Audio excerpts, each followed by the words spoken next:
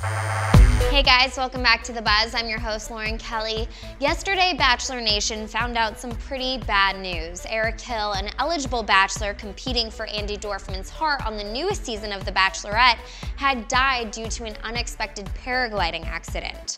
While the new season doesn't premiere until May 19th, Hill's time on the show had already been shot and completed. Apparently, Hill didn't last long in The Bachelor's Hollywood pad, but he did have the very first one-on-one solo date with Dorfman going on a beach picnic. Chris Harrison spoke out about Hill yesterday, saying that everyone involved with the show loved having him around. This is such devastating news, and our hearts go out to his friends and family.